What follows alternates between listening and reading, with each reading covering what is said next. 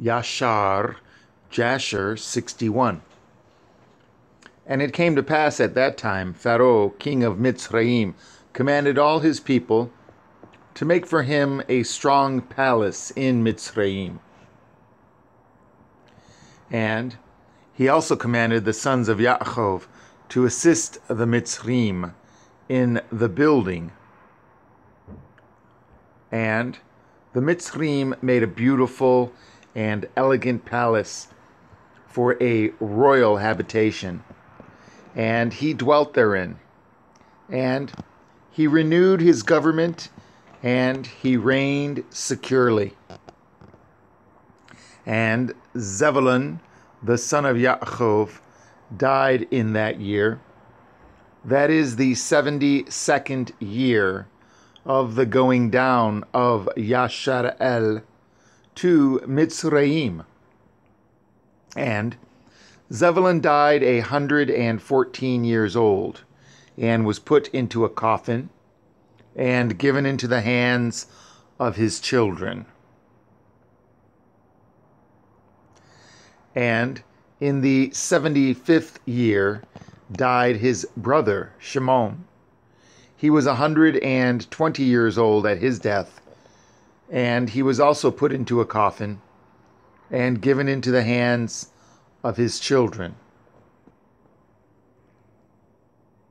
And Sipho, the son of Eliphaz, the son of Esau, captain of the host to Angeas, king of Dimhaba, was still daily enticing Angeas to prepare for battle, to fight with the sons of Yaakov in Mitzrayim.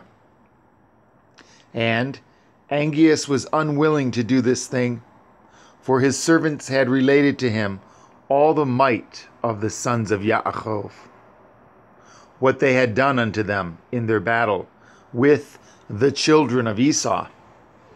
And Sipho was in those days daily enticing Angeas to fight with the sons of Yaakov in those days. And after some time, Angeas hearkened to the words of Sipho, and consented to him to fight with the sons of Yaakov in Mitzrayim. And Angeas got all his people in order, a people numerous as the sand which is upon the seashore, and he formed his resolution to go to Mitzrayim to battle. And amongst the servants of Angeas was a youth, 15 years old. Bilam, the son of Beor, was his name. And the youth was very wise and understood the art of witchcraft. And Angeas said unto Bilam, Conjure for us, I pray you, with the witchcraft, that we may know who will prevail in this battle to which we are now proceeding. And Balaam ordered that they should bring him wax. And he made thereof the likeness of chariots and horsemen, representing the army of Angeas and the army of Mitzrayim. And he put them in the cunningly prepared waters that he had for that purpose. And he took in his hand the boughs of myrtle trees, and he exercised his cunning, and he joined them over the water. And there appeared unto him in the water the resembling images of the hosts of Angeas, falling before the resembling images of the Mitzrayim and the sons of Yaakov. And Balaam told this thing to Angeas, and Angeas despaired and did not arm himself to go down to Mitzrayim to battle, and he remained in his city. And when Sipho, the son of Eliphaz, saw that Angeas despaired of going forth to battle with the Mitzrim, Sappho fled from Angeas from Africa. And he went and came unto Kittim. And all the people of Kittim received him with great honor, and they hired him to fight their battles all the days. And Sappho became exceedingly rich in those days, and the troops of the king of Africa still spread themselves in those days. And the children of Kittim assembled and went to Mount Kaptizia, on account of the troops of Angeas, king of Africa, who were advancing upon them. And it was one day that Sappho lost a young heifer, and he went to seek it, and he heard it lowing round about the mountain.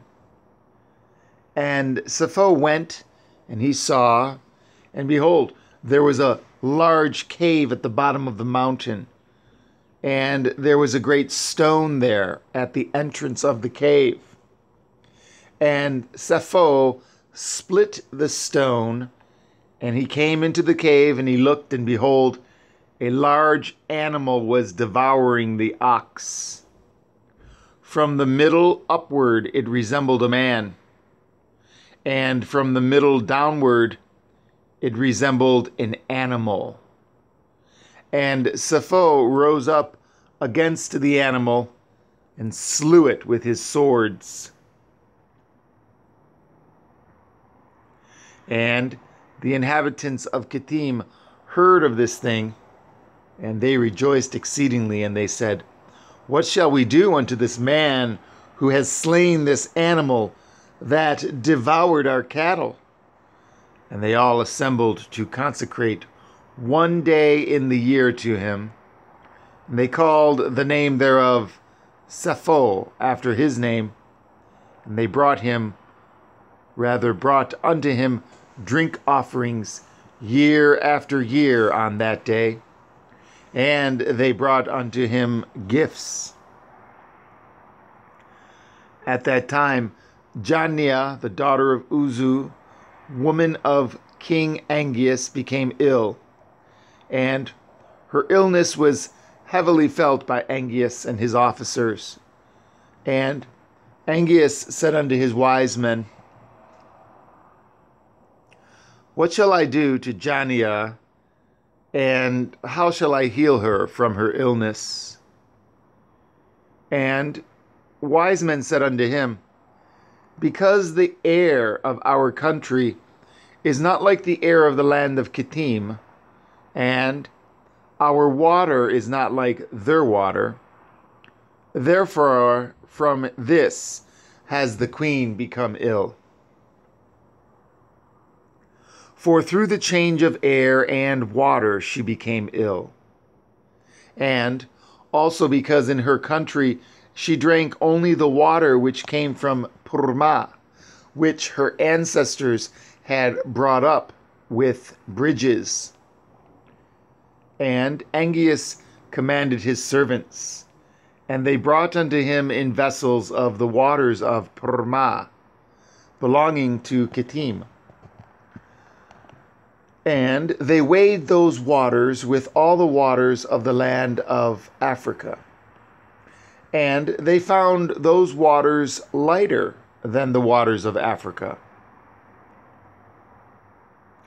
And Angeas saw this thing, and he commanded all his officers to assemble the hewers of stone in thousands and tens of thousands.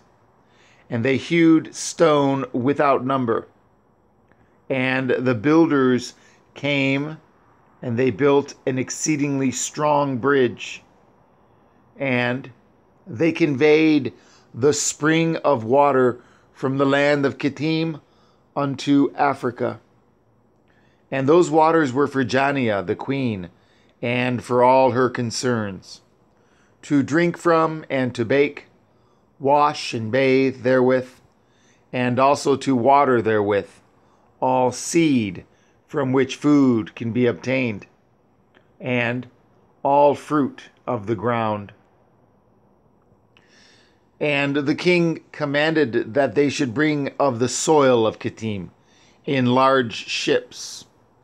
And they also brought stones to build therewith. And the builders built palaces for Jania the queen. And the queen became healed of her illness.